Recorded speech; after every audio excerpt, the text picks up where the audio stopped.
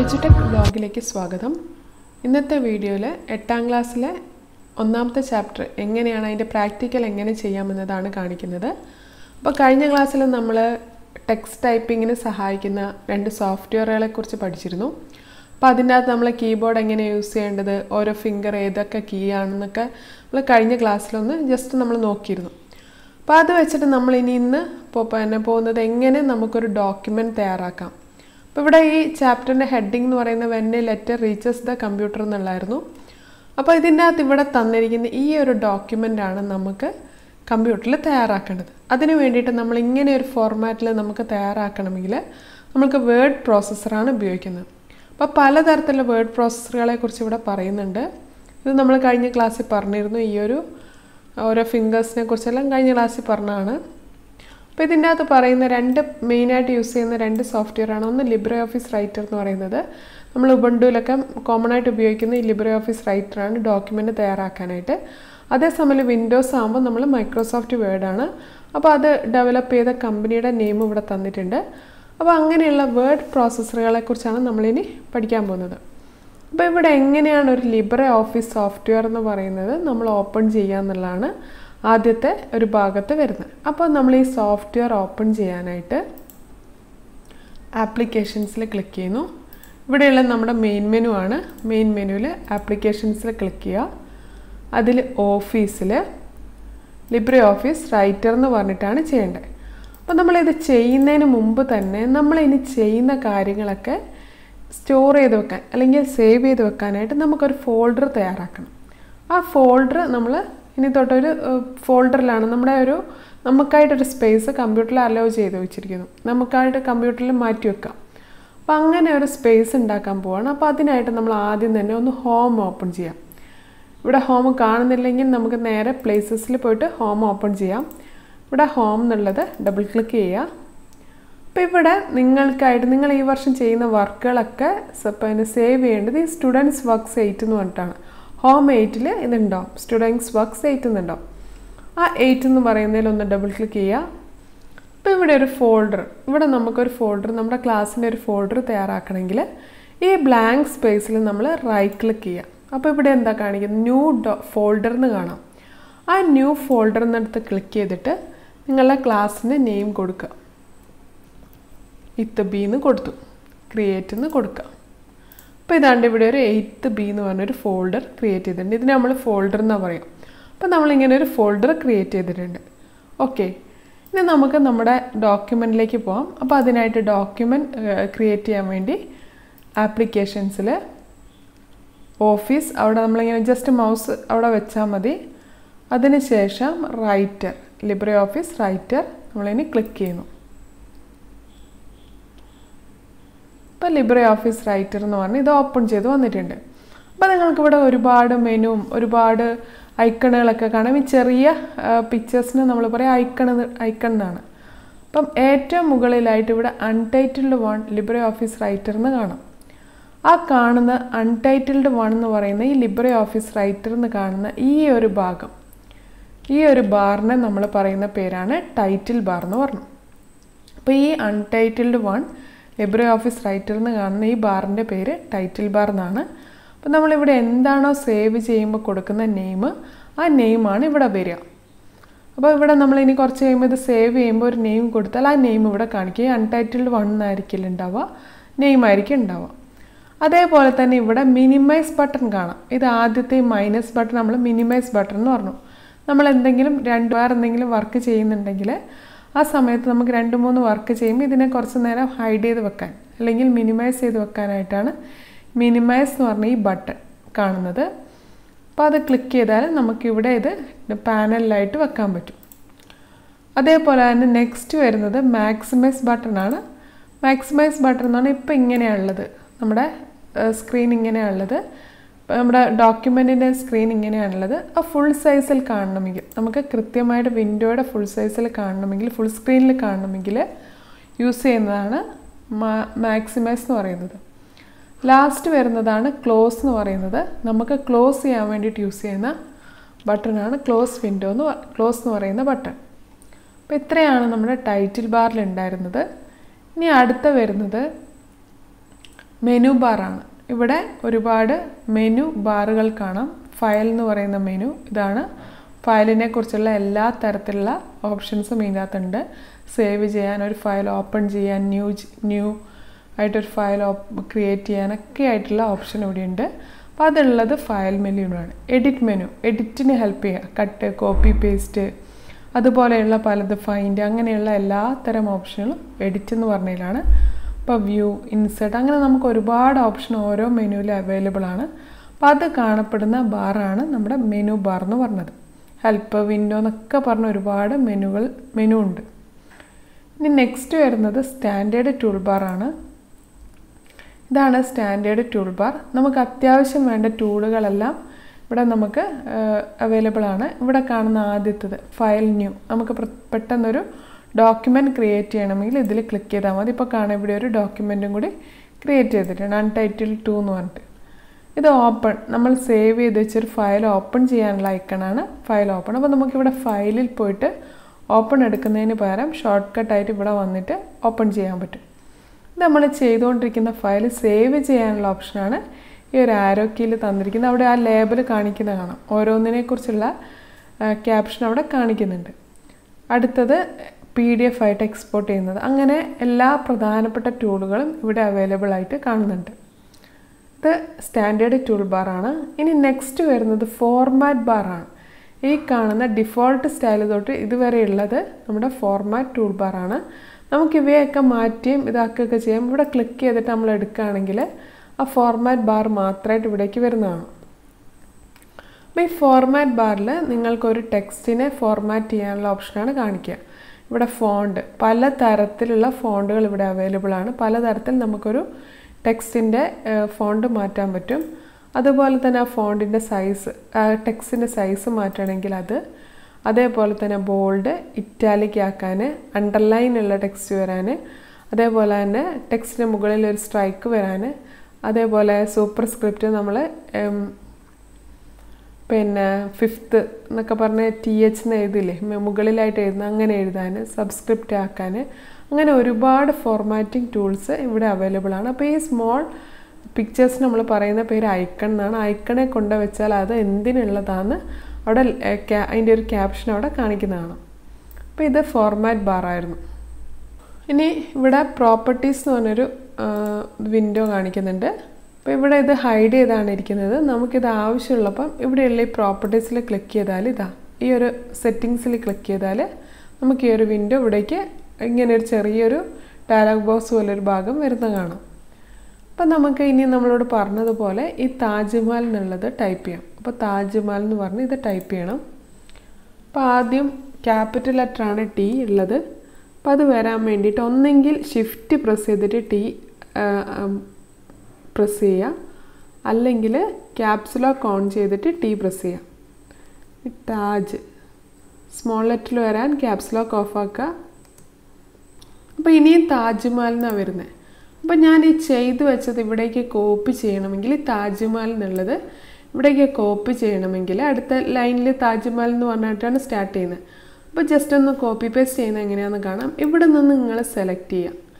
ഈ mouse click ചെയ്തിട്ട് ഇത് ഫുള്ള് T വരെ സെലക്ട് ചെയ്യുന്നു. അപ്പോൾ അവിടെ സെലക്ട് ആയിട്ടുണ്ട്.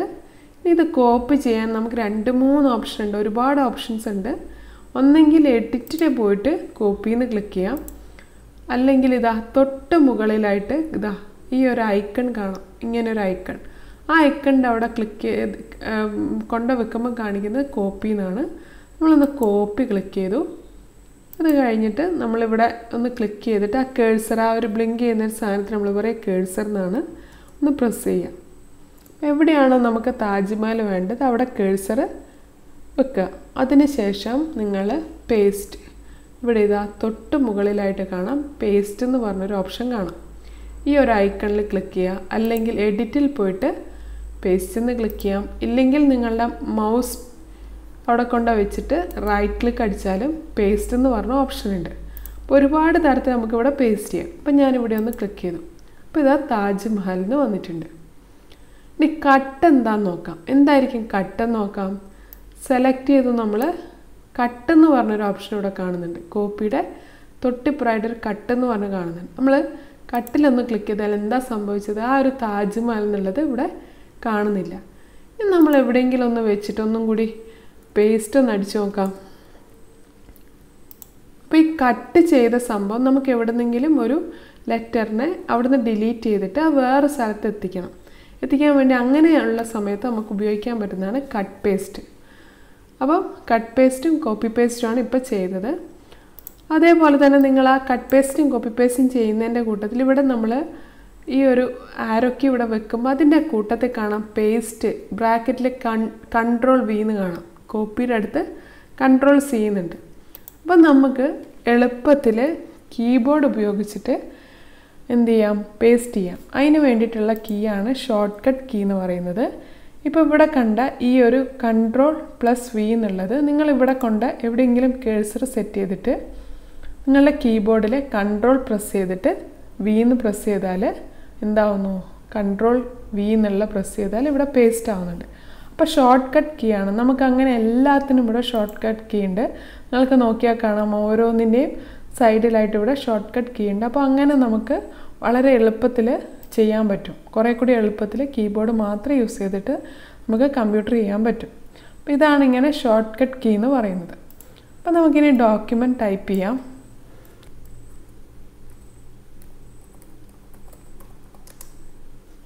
ഇവിടെ ഒരു മാർജിൻ ഉണ്ട്. നമുക്കിവിടെ റൂളറൊക്കെ ഇത് കാണിക്കുന്നുണ്ട്. അപ്പോൾ ഇവിടം വരെയാണ് ഒരു പേജിൻ്റെ മാർജിൻ ഉള്ളത്. അപ്പോൾ നമ്മൾ എൻ്റർ കീ പ്രസ് ചെയ്യാണ്ട് നമുക്ക് ഇടയ്ക്ക് നെക്സ്റ്റ് ലൈനിലേക്ക് പോകണമെങ്കിൽ എൻ്റർ കീ പ്രസ് ചെയ്യണം. നമ്മൾ എൻ്റർ കീ പ്രസ് ചെയ്യാണ്ട് തന്നെ നെക്സ്റ്റ് ലൈനിലേക്ക് പോകുന്ന കാണാം.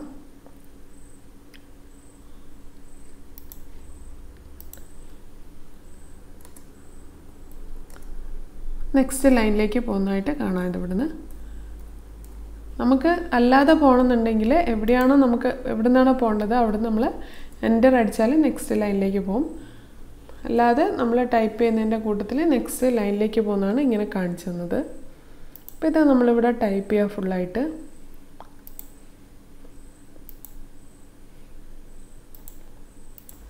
അപ്പോൾ അങ്ങനെ ഞാനിതിവിടെ ടൈപ്പ് ചെയ്ത് തീർത്തിട്ടുണ്ട്. താജ്മഹൽ വരെ ടൈപ്പ് ചെയ്ത് തീർത്തിട്ടുണ്ട്. ഇനി നമ്മളോട് പറഞ്ഞത് ഇതേപോലെ ഇവിടെ സെറ്റ് ചെയ്യാനാണ്. അപ്പോൾ നമുക്ക് നമ്മുടെ ഡോക്യുമെൻ്റ് ഇതിനകത്ത് തന്നതുപോലെ ആക്കി മാറ്റണം. അപ്പോൾ നമ്മൾ ആ ഒരു ഫയൽ എടുത്തു. ഇതാ ഈ ഒരു ഡോക്യുമെൻ്റാണ് ഇങ്ങനെയാണ് ആക്കി മാറ്റേണ്ടത്. അപ്പോൾ നിങ്ങൾ ഫസ്റ്റ് തന്നെ കാണാം താജ്മഹൽ എന്ന് പറയുന്നത് സെൻറ്ററിലായിട്ട് ഒരു കളറായിട്ടൊക്കെ വന്നിട്ടുണ്ട്. അപ്പോൾ അങ്ങനെ ചെയ്യാൻ വേണ്ടിയിട്ട് നമ്മുടെ താജ്മഹൽ എന്നുള്ളതിനെ സെലക്ട് ചെയ്യാം. അപ്പോൾ ഇവിടെ ഇതാണ്ട് കുറേ ഓപ്ഷൻ ഉണ്ടെന്ന് പറഞ്ഞു.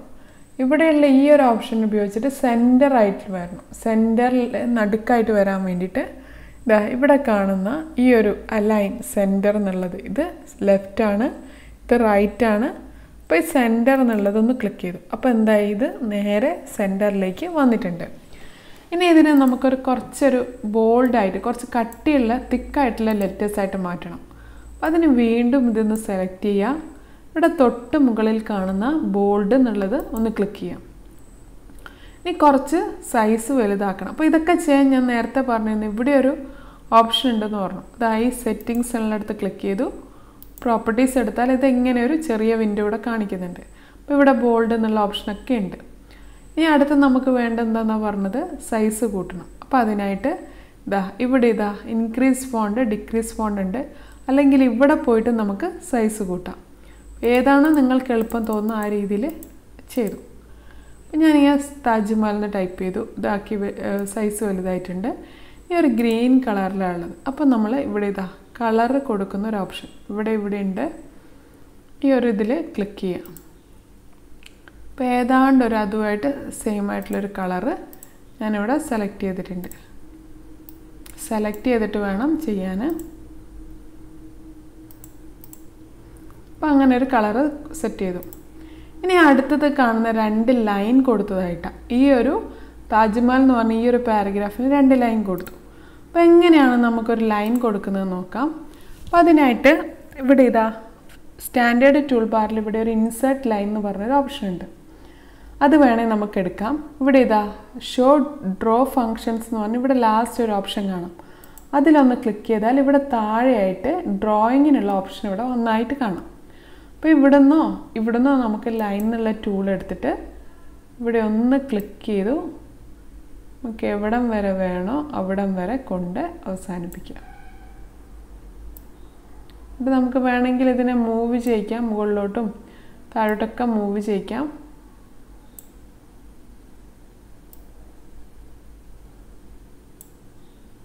ഇനി ഇതിൻ്റെ കട്ടി ഒന്ന് തിക്ക് കൂട്ടണമെങ്കിൽ ഇവിടെ ഇതാ നമ്മൾ ഇതിൽ സെലക്ട് ചെയ്ത പാട് അതിൻ്റെ പ്രോപ്പർട്ടീസ്, ഈ ലൈനിൻ്റെ പ്രോപ്പർട്ടീസാണ് ഇവിടെ വന്നത്.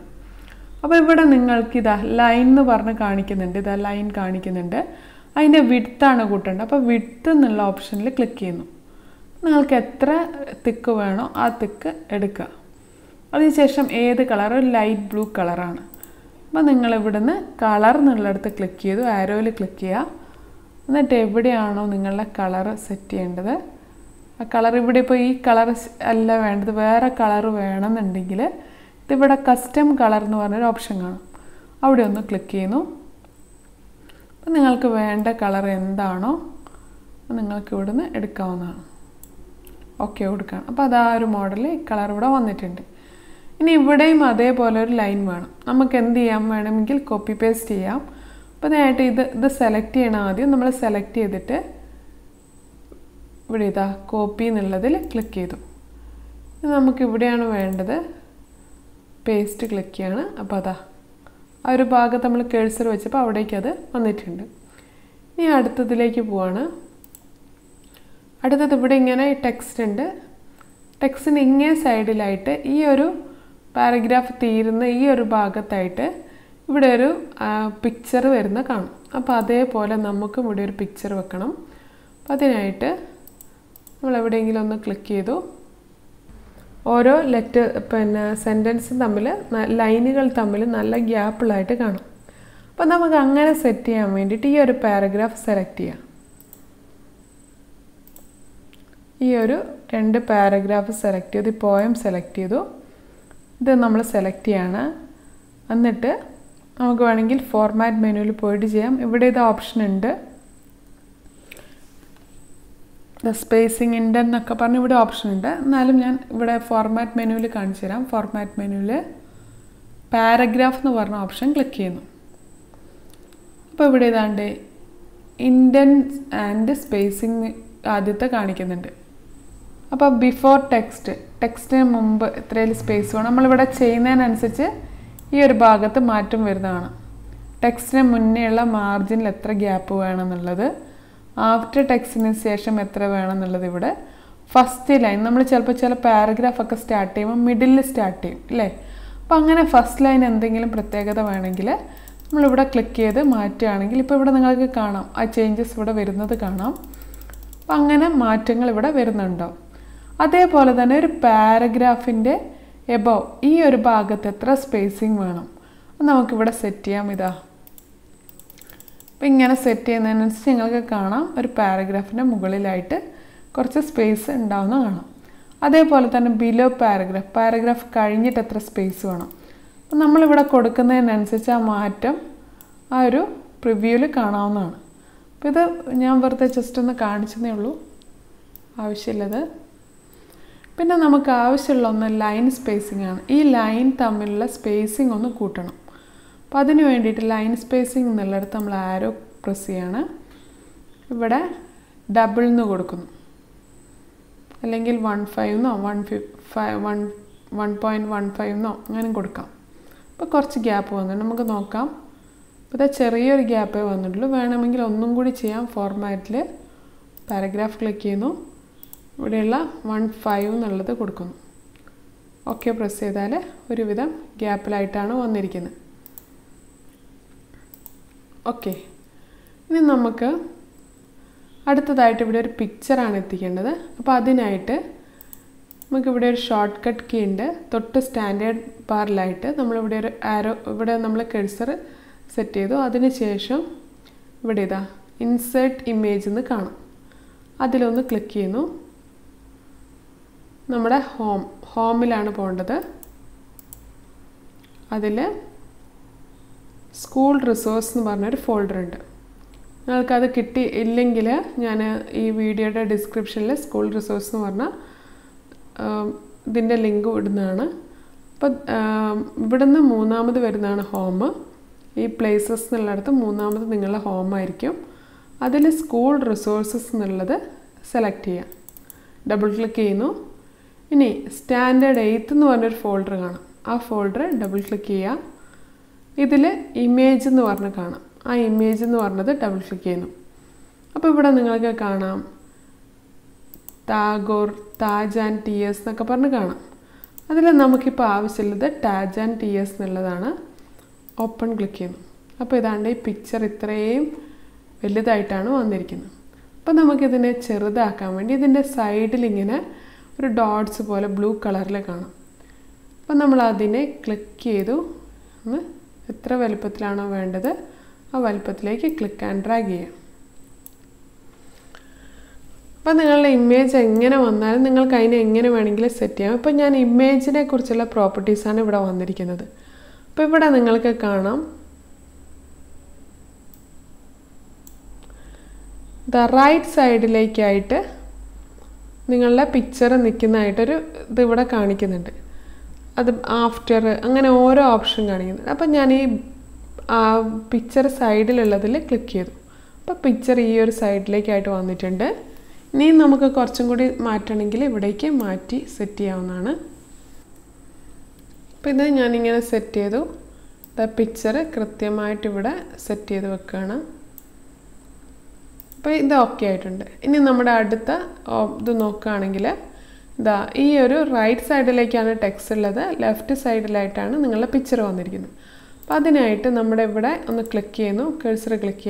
കേഴ്സർ സെറ്റ് ചെയ്തു. അതിനുശേഷം വീണ്ടും ഇമേജ് എന്ന് പറഞ്ഞ ഈ ഒരു ഐക്കണിൽ പോകുന്നുണ്ട്. അല്ലെങ്കിൽ നമുക്ക് ഇവിടുന്ന് മെനുവിൽ നിന്ന് എടുക്കാൻ വേണ്ടി ഇൻസേർട്ടിൽ ഇതാ ഇമേജ്, ആ ഇമേജ് എന്നുള്ളതിൽ ക്ലിക്ക് ചെയ്തു. വീണ്ടും നമ്മൾ നേരത്തെ എടുത്തതുപോലെ ഹോമിൽ, സ്കൂൾ റിസോഴ്സിൽ, സ്റ്റാൻഡേർഡ് 8ൽ, ഇമേജസിൽ ടാഗോർ എന്ന് പറയുന്ന ഒരു പിക്ചറുണ്ട്. ഓപ്പൺ ക്ലിക്ക് ചെയ്തു. അപ്പോൾ അതാണ്ട് ഇത് ഈ പിക്ചർ ഇത്രയും വലുതായിട്ടാണ് വന്നത്. ആ പിക്ചറിനെ വീണ്ടും നമ്മൾ നേരത്തെ പോലെ തന്നെ ഒന്ന് ചെറുതാക്കുന്നു. അപ്പോൾ ഇതും ഇതേപോലെ ഒരു സെൻറ്ററിലായിട്ടാണ് വന്നിരിക്കുന്നത്. ഇത് പിക്ചർ ഇങ്ങേ സൈഡിലും ടെക്സ്റ്റ് റൈറ്റ് സൈഡിലുമായിട്ടാണ് വരുന്നത്. അപ്പോൾ ഇവിടെ അതിനുള്ള ഒരു ഓപ്ഷൻ ഉണ്ട്. ഇതാ ഈ കാണുന്നതാണ്. അതിലൊന്ന് ക്ലിക്ക് ചെയ്തു. അപ്പോഴും ഇത്ര ഇതായിട്ടാണ് വന്ന് നമ്മളൊന്നും കൂടി ചേഞ്ച് ചെയ്യുന്നു. അപ്പോൾ ഇത്രയും നമ്മൾ സെറ്റ് ചെയ്തിട്ടുണ്ട്. ഇനി നമുക്ക് ചെയ്യേണ്ടത് ഇത്രയും കഴിഞ്ഞു. ഇനി നമ്മളോട് പറഞ്ഞിരിക്കുന്നത് ഇനി ഒരു ബോർഡർ വരുത്തിക്കണം. ഇതിന് ചുറ്റും ഒരു ബോർഡർ ഉണ്ട്. ഇതാ ഒരു പേജിന് ബോർഡർ ഉണ്ട്. ആ ബോർഡർ വരുത്തിക്കാനായിട്ട് നമ്മൾ ഫോർമാറ്റ് മെനുവിൽ പേജ് എന്നുള്ളൊരു ഓപ്ഷൻ ഉണ്ട്. ആ ഓപ്ഷനിലൊന്ന് ക്ലിക്ക് ചെയ്യുന്നു. ഇവിടെ ഇതാ ഇങ്ങനെ ഒരു ഡയലോഗ് ബോക്സ് വന്നിട്ടുണ്ട്. അതിലിതാ ബോർഡേഴ്സ് എന്ന് പറഞ്ഞ് കാണാം. ഒരുപാട് ടാബുകൾ ഇവിടെ ഉണ്ട്. അതിൻ്റെ അകത്ത് ബോർഡേഴ്സ് എന്നുള്ളത് ക്ലിക്ക് ചെയ്യുന്നു. ഇവിടെ ഇതാ ഒന്നാമത്തതിൽ ഒരു ബോർഡറും ഇല്ല. രണ്ടാമത്തെ നമ്മൾ സെലക്ട് ചെയ്യുമ്പോൾ ഇവിടെ 4 ഭാഗത്തും ബോർഡറായിട്ട് കാണാം. ഇവിടെ ആകുമ്പോൾ 2 സൈഡിൽ മാത്രമേ ഉള്ളൂ. ഈ ഒരു ഇത് നമ്മൾ സെലക്ട് ചെയ്യണമെങ്കിൽ മുകളിൽ താഴെ മാത്രമേ ഉള്ളൂ. ഇത് ലാസ്റ്റത്തെ സെലക്ട് ചെയ്യുകയാണെങ്കിൽ ഒരു സൈഡിൽ മാത്രമേ ഉള്ളൂ. അപ്പോൾ നമുക്ക് ഏത് ബോർഡറാണോ വേണ്ടത് അത് സെലക്ട് ചെയ്യുക. അതിൻ്റെ സ്റ്റൈൽ ഇവിടെ നിന്ന് മാറ്റണമെങ്കിൽ മാറ്റാം. പലതരത്തിലുള്ള സ്റ്റൈലുകൾ ഇവിടെ ഉണ്ട്. അതുപോലെ ഇത് തിക്നെസ് കൂട്ടണമെങ്കിൽ നമുക്ക് ഇവിടുന്ന് ക്ലിക്ക് ചെയ്താൽ മതി. തിക്നെസ് കൂട്ടാൻ പറ്റും. അതേപോലെ ഏത് കളറാണ് വേണ്ടത്, നമുക്കിപ്പോൾ വേണ്ടത് ഒരു വയലറ്റ് ബ്ലൂ പോലത്തെ ഒരു കളറാണ്. അപ്പോൾ ഇവിടെ ക്ലിക്ക് ചെയ്തു. നമുക്ക് വേണ്ട കളർ ഏതാണ് ഇവിടുന്ന് കൊടുത്തു. അപ്ലൈ ഓക്കെ കൊടുക്കുന്നു. അപ്പോൾ അതേപോലെ ഇവിടെ നമ്മുടെ ഡോക്യുമെൻറ്റിന് ചുറ്റും ഒരു ഔട്ടർ ലൈൻ വന്നിട്ടുണ്ട്. ഇനി ഇവിടെ നമ്മൾ നേരത്തെ ചെയ്ത ഒരു കാര്യം ഉണ്ടായിരുന്നു, ഇങ്ങനെ 2 ലൈൻ എത്തിച്ചത്. ഈ ലൈൻ എത്തിക്കാൻ വേറെ വഴിയുമുണ്ട്. അതൊന്നും കൂടി പറഞ്ഞുതരാം. എങ്ങനെയാണെന്ന് വെച്ചാൽ നമ്മളിതൊന്ന് സെലക്ട് ചെയ്യാം. ഈ ഒരു പാരഗ്രാഫ് മാത്രം സെലക്ട് ചെയ്തു. അപ്പോൾ ഇതൊന്ന് കളയാം. ആദ്യം ഡിലീറ്റ് ചെയ്യാണ്. ആൾക്ക് എളുപ്പം ഏതാണോ തോന്നുന്നത് അതിൽ ചെയ്യാവുന്നതാണ്. ഇതൊന്ന് സെലക്ട് ചെയ്തു. ഫോർമാറ്റിൽ പാരഗ്രാഫ് എന്ന് പറഞ്ഞൊരു ഓപ്ഷൻ എടുക്കാം. നമ്മൾ ഈ ഒരു പാരഗ്രാഫിന് മാത്രമായിട്ടാണ് ലൈൻ വരുത്തിക്കുന്നത്. അപ്പോൾ ആ ഒരു പാരഗ്രാഫ് മാത്രം സെലക്ട് ചെയ്തു. ഈ പാരഗ്രാഫിൻ്റെ ഇതിലും ഒരുപാട് ഓപ്ഷൻ ഉണ്ട്.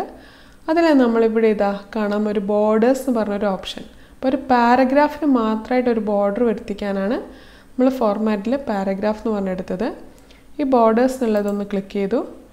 ഇവിടെ ഇതാ പല തരത്തിലുള്ള ഓപ്ഷൻ ഉണ്ട്. അപ്പോൾ നമുക്ക് വേണ്ടത് ഈ മുകളിലും താഴെയുമായിട്ടൊരു ലൈൻ വരിക എന്നുള്ളതാണ്.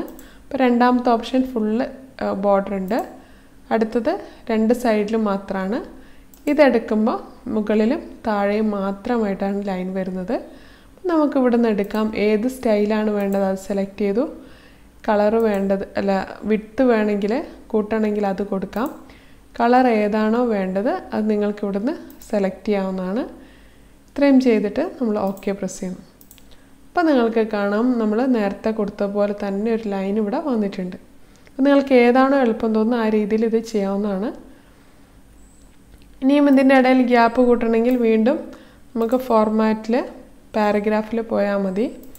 അവിടെ പോയിട്ട് വേണമെങ്കിൽ ഇതിൻ്റെ ഇൻഡൻസ് ആൻഡ് സ്പേസിംഗ് എടുത്തിട്ട് വേണമെങ്കിൽ ഇതിൻ്റെ സ്പേസ് ഇനിയും കൂട്ടാവുന്നതാണ്. അപ്പോൾ ഒരുവിധം നമ്മൾ ടെക്സ്റ്റിൽ തന്നതുപോലെയൊക്കെ സെറ്റാക്കിയിട്ടുണ്ട്.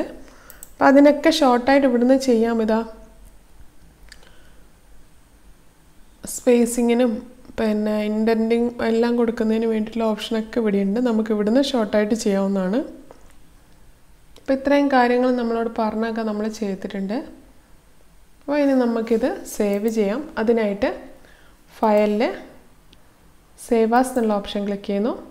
ഹോം എടുക്കുക. നമ്മൾ നേരത്തെ ഇവിടെ ഒരു folder തയ്യാറാക്കിയിട്ടുണ്ടായിരുന്നു, students works 8-ലെ 8th B. അപ്പോൾ ഈ 8th Bയിൽ സേവ് ചെയ്യുന്നതിൻ്റെ കൂട്ടത്തിൽ നിങ്ങളുടെ സ്വന്തം പേരിലൊരു ഫോൾഡർ ക്രിയേറ്റ് ചെയ്യണമെങ്കിൽ നമുക്ക് ഇവിടുന്ന് ക്രിയേറ്റ് ചെയ്യാം. അത് അവിടെ പോയി ചെയ്യണമെന്നില്ല, ഇവിടുന്ന് തന്നെ ക്രിയേറ്റ് ചെയ്യാം. ഇതാ ക്രിയേറ്റ് ഫോൾഡർ എന്നൊരു ഓപ്ഷൻ ഉണ്ട്. നിങ്ങളുടെ പേരെന്താണോ ആ പേര് നിങ്ങളവിടെ കൊടുക്കുന്നു. എന്നിട്ട് എൻ്റർ കീ പ്രസ് ചെയ്താൽ മതി. അപ്പോൾ അതാണ്ട് നിങ്ങളുടെ പേരിലുള്ള ഫോൾഡറിലേക്കാണ് ഇത് പോകുന്നത്. ഇനി അൺടൈറ്റിൽഡ് 1 എന്നുള്ളിടത്ത് നിങ്ങളിത് താജെന്നോ താജ്മഹലെന്നോ ഞാനും ഒരു പേര് കൊടുക്കുന്നു. എന്നിട്ട് ഇത് സേവ് എന്ന് കൊടുക്കുക. അപ്പോൾ ഇവിടെ നിങ്ങൾ ടൈറ്റിൽ ബാറിൽ കാണാം taj.odt. അതിനൊരു എക്സ്റ്റൻഷനാണ്, ഈ വേർഡ് പ്രോസസ്സർ വന്ന ഫയലിൻ്റെ എക്സ്റ്റൻഷനാണ് .odt എന്ന് പറയുന്നത്. ഇങ്ങനെയായിട്ടിത് സേവ് ചെയ്തിരിക്കുന്നതായിട്ട് കാണാം. ഓക്കെ, നിങ്ങൾക്കിത് ക്ലിയർ ആയി എന്ന് കരുതുന്നു. Okay, thank you.